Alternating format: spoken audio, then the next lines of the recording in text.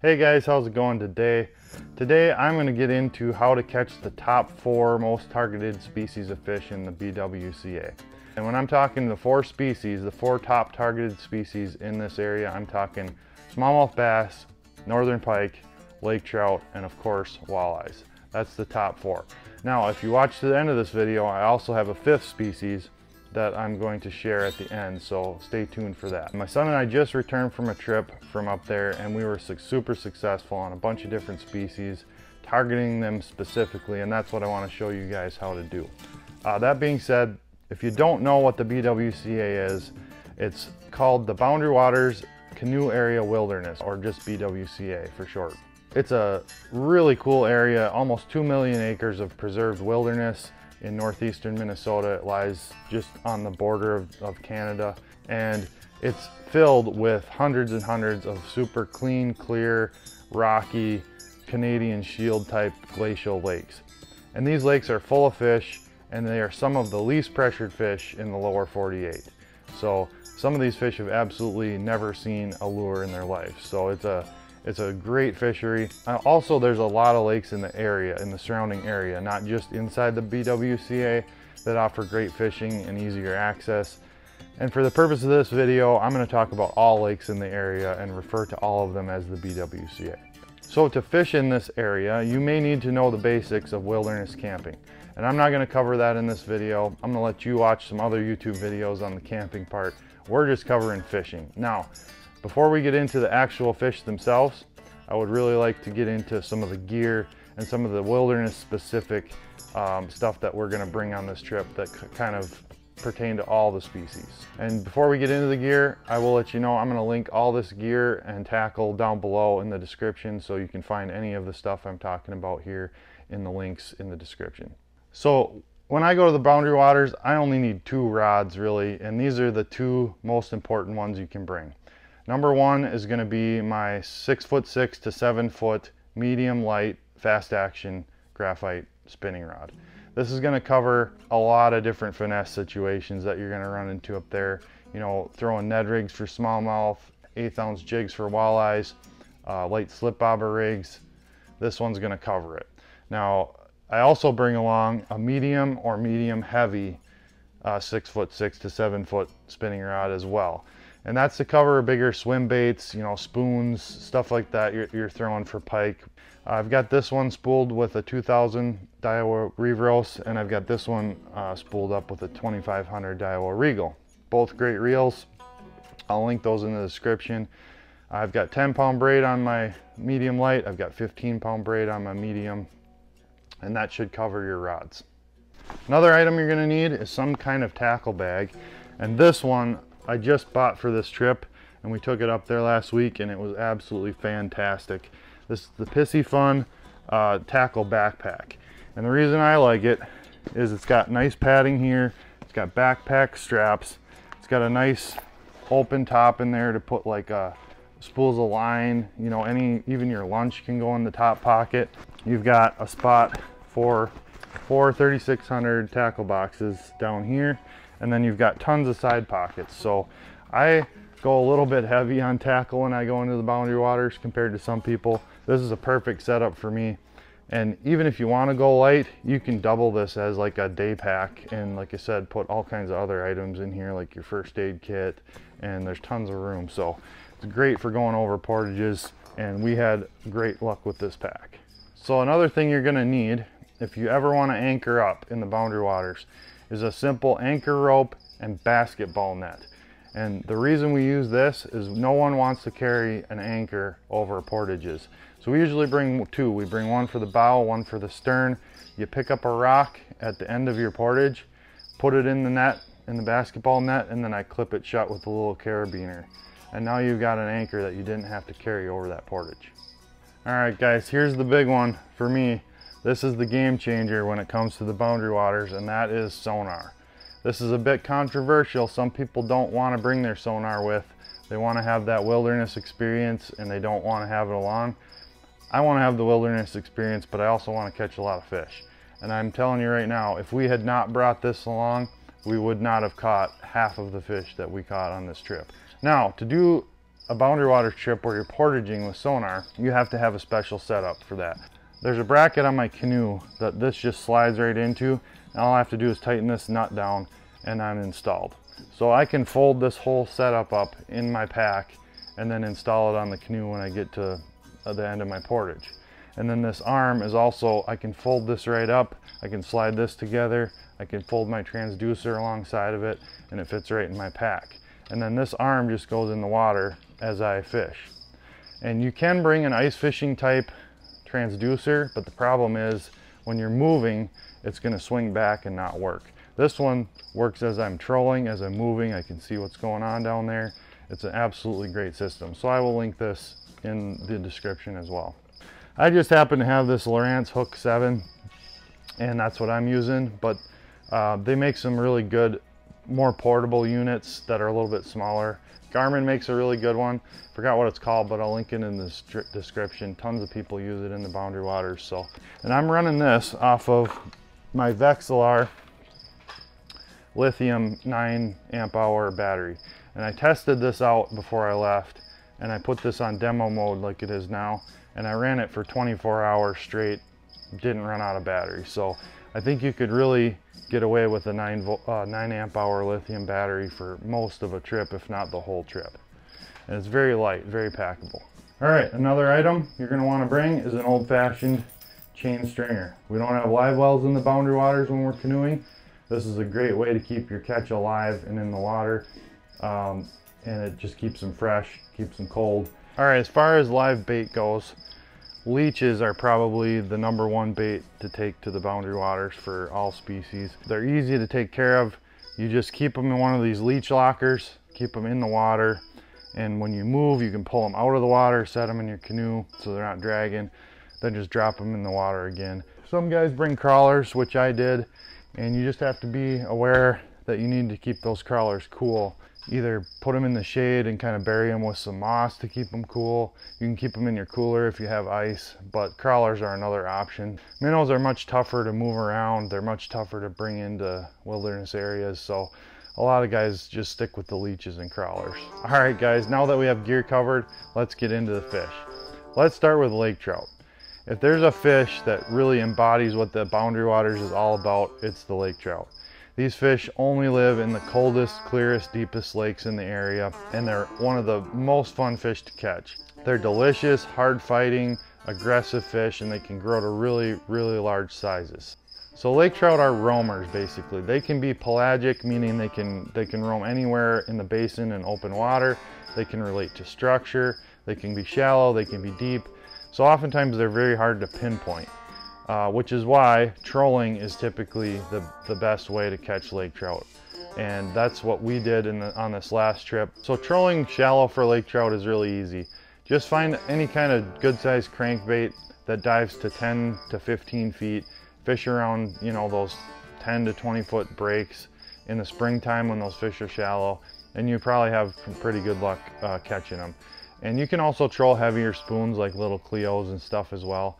I like to set up for lake trout right in that 1.7 to 2 miles an hour. And that's another great reason to bring a sonar with a GPS like the one I brought. You can actually tell your speed, and that's gonna help you dial in that troll. Now, when you're trolling deep for lake trout, well, let's go check it out. I took a video while we were up there, and I'll show you exactly how we were catching them on snap weights to get our baits down and limit out on a nice batch of lakers. Lake trout on. First one finally. Oh yeah. Oh yeah, lake trout in the box. How did you catch this one? With that weight? Oh, you did that. Yep. 20 feet deep. That's where they want to be. Beautiful little eater lake trout. I'm gonna try not to flip this one. Try not to flip this one in the lake like I did with Jackson's walleye, but that is a cool fish. 20 feet deep. We're using 3 ounce snap weight and a spoon. That's the first one, but we lost 2 already, so I think we're on them. Fish on. Okay, well, when you get to the sinker, swing your rod back to me and then lift, okay? Wow. He's fighting hard. He might be a bigger one. Okay, I'll just lift your rod tip. Yeah! Nice! That's the biggest one yet. Awesome. You fought hard. Yes, these are way better than those little smallmouth. Hooked up to another laker. Ooh, that one's a little bigger. Ooh, good thing I netted him. He came right off. Good job, Dad. Thanks. Another good eater. Sorry.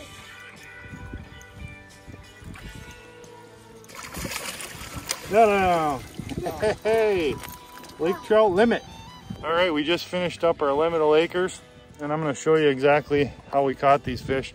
We did start shallow, and the fish just weren't shallow. We tried casting, and all we were catching was smallmouth. But to go deeper in the boundary waters, the easiest way to do that is with snap weights.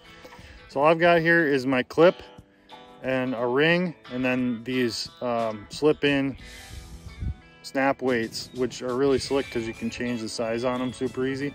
I'll leave a link for this stuff in the description, but I've got that only about 5 feet ahead of my bait on an 8-pound leader, which in this case, our best bait was these Castmasters. We tried a couple other spoons, but the Castmasters were definitely the deal today. So just that snap weight, I was going with about 2 ounces, 2 to 3 ounces, and we were getting down to about 20 feet. And that's where the fish were. So we just kept coming over this reef back and forth, and that seemed to do the trick. So that was a fun time, huh, bud? Yeah. So there you have it. Pretty easy to get those snap weights. Just clip them on the line ahead of your spoon or your crankbait. Get that extra depth. So there's other ways to get your bait down there as well. You know, if those fish are hanging in that 25 to 30 foot, you can use like a Rapala tail dancer, a deep diving stick bait, to get that bait down there, especially on light braid. That's going to hit like that 20 plus foot, and typically that's as deep as you're going to find lake trout. Oftentimes up here they're going to suspend at that thermocline 20 to 25 feet. That's where the ciscles hang out, and you control at that depth, you know, with either the snap weights or a deep diving crankbait, even in the summertime, over the basin, and catch these lake trout. You can catch them in the springtime casting spoons up on the shoreline as well, but as far as catching a lot of lake trout consistently, trolling is the way to go. All right, let's move on to smallmouth bass. Smallmouth are found in most lakes in the BWCA, and sometimes in really good numbers and really good size. The nice thing about smallmouth is they can be caught throughout the day in any conditions, shallow water most of the year. Rocks are almost always the key for smallmouth. You want to be fishing rocks, and especially any rocks that are on a flat and then towards the edge of that flat where it starts to drop into deeper water. That's a great place to start for smallies.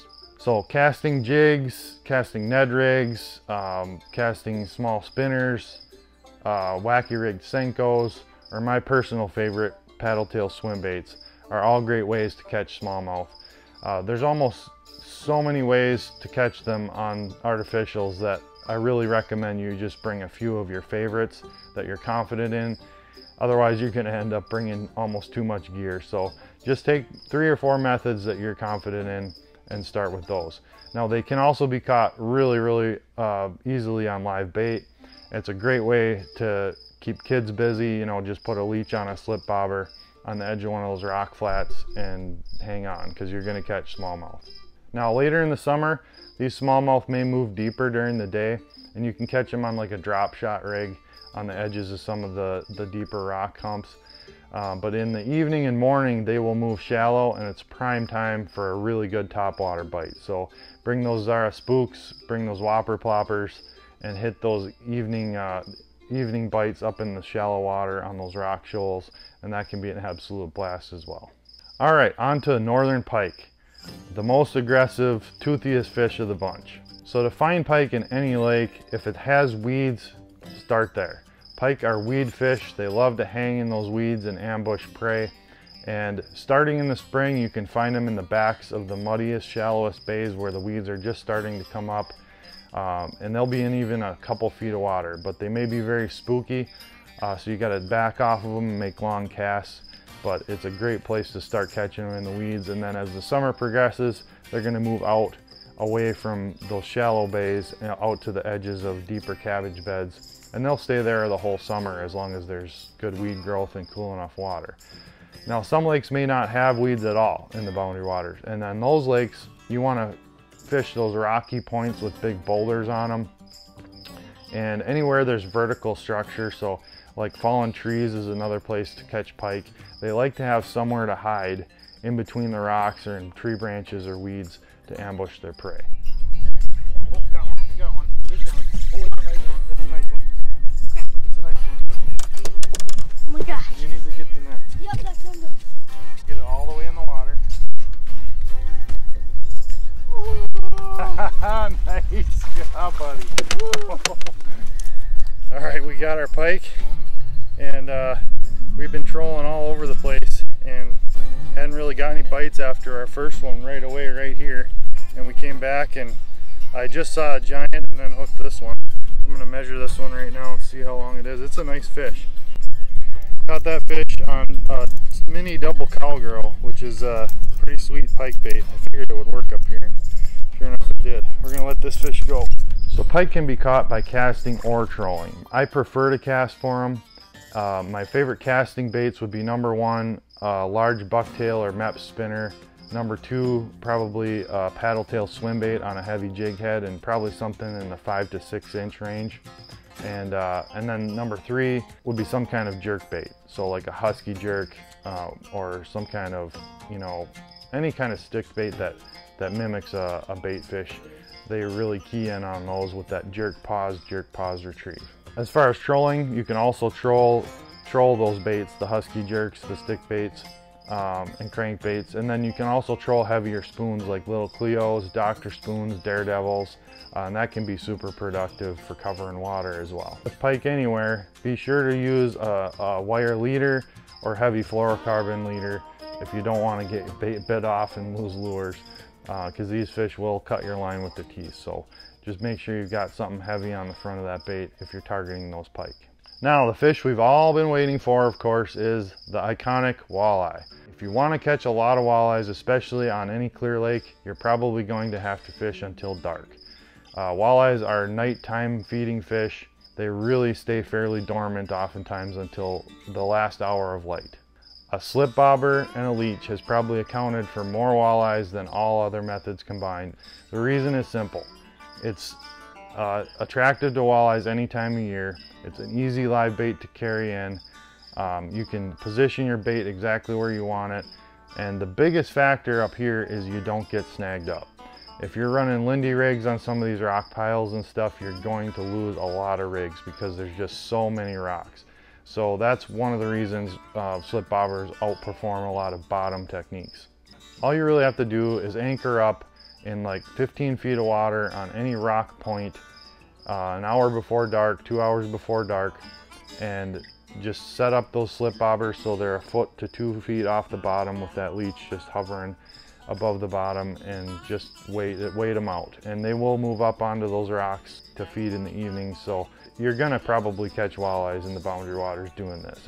It's one of the most reliable fishing techniques up there. And you'll probably catch some smallmouth and stuff too while you're waiting, very likely. Now, just because walleyes are a nighttime feeding fish doesn't mean you can't catch them during the day. And we actually had some really good luck the last couple trips up there trolling the deeper edges of drop-offs and rock piles with crawler harnesses. So bring some 1 ounce bottom bouncers or some 3/4 to 1 ounce slip weights, and just set up a troll at 1 to 1.5 miles an hour, even a drift across, just down a bank that has a lot of rock on it, and just kind of tap the bottom once in a while with that weight, but you don't need to drag the weight on the bottom. You can be above bottom, and that spinner just hovers along with that blade spinning, and you can just cover a ton of water with that technique, and you're gonna find some aggressive walleyes even during the daytime. Well, Jackson and I are on our way into the boundary waters this morning, and we're getting onto the portage here in a little bit. We did pretty well yesterday on the smallmouth, but the wind was terrible on this lake. I mean, it was like 30-40 mile an hour gusts, but we still managed to catch about a dozen nice smallies, get enough for dinner. So today we're actually going into the boundary waters. We're almost to the portage. and hopefully this will be a really good fishing in here where we're going. So, all right, this is how you take a rest with the canoe when you're portaging. Just find a branch you can lean your canoe up on, get out from underneath it, then you can step right back in. And don't forget to bring your bug spray and your head net. All the mosquitoes, buddy. Terrible. Beautiful lake though. Jackson's got a fish on. Good job, buddy. I'm gonna extend the net here, so just bring them up next to you and I'll try and net them. Hey! Haha, nice. Good job, buddy. Awesome, that's dinner right there. Well, we managed to get a couple nice eaters here. And Jackson had a nice one too, and Dad let him jump kind of out of his hands into the water, but we got plenty for dinner. So we figured out they were biting crawler harnesses, and it was slow fishing, but we got a few. So all right guys, I think we've covered the top 4 species that people go after in the boundary waters. Now let's cover the bonus species, number 5, and that is stream trout in stocked trout lakes. These fish are an absolute blast to catch. You can get the list from the Minnesota DNR website on which lakes are stocked with which trout, and it's typically rainbows and brook trout, but there are some browns stocked in these lakes, and they get big. I'm talking well over 20 inches. We've caught them, rainbows and brook trout up there. So the best way to catch them is to set up a slip bobber rig with a crawler and set it 6 to 8 feet below the surface. You don't have to be on structure or near bottom because these fish will roam the water column just like lake trout will. Although I have had better luck fishing shorelines. And if you see trout rising, definitely go over and try that area because you know there's trout around. So you can cast spoons or small spinners for them as well, or troll. One little known secret actually is to catch really big brook trout. We have trolled the same spinner or crawler harnesses that we troll for walleyes, and that's one of the best ways to cover water and give them that crawler with a little bit of flash to attract them, and that works really well.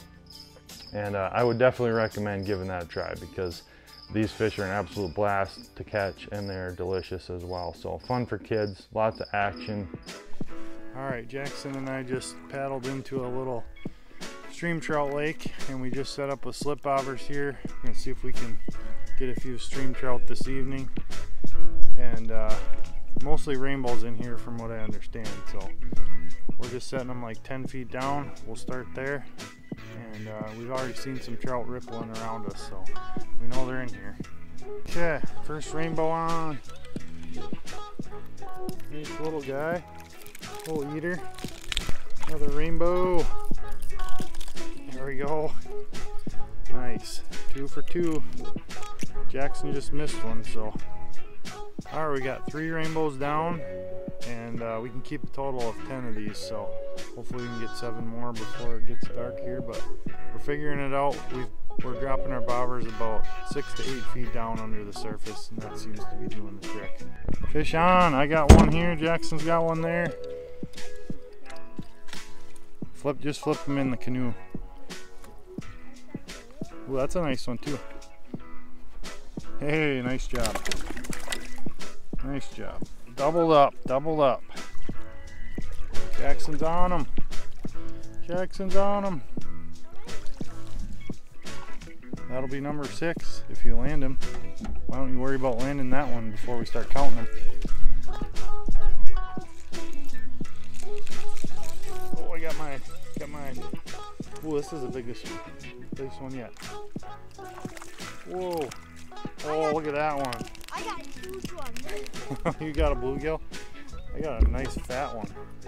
Look at that guy. Nice. You wanna go, boys? That's a beaut. Beautiful little rainbows here. Good eating. Awesome fish. Fun to catch. Kids love them. It's a good time. We got 2 left to go, but don't think we'll have any trouble getting our last 2 here. Got him. Got him. Another keeper.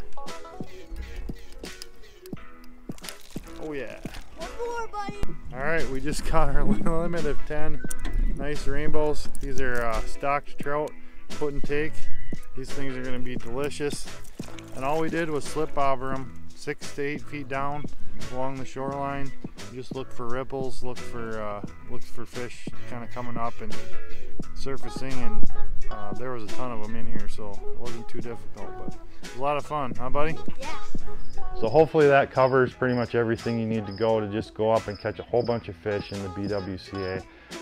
You can certainly watch one of these 2 videos to learn more about some of these techniques, and maybe we'll see you up there. Get hooked up, guys.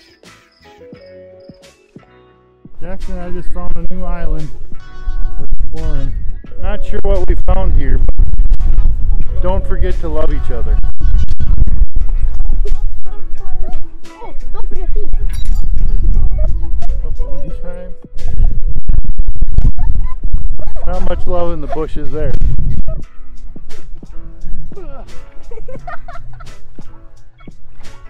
Oh!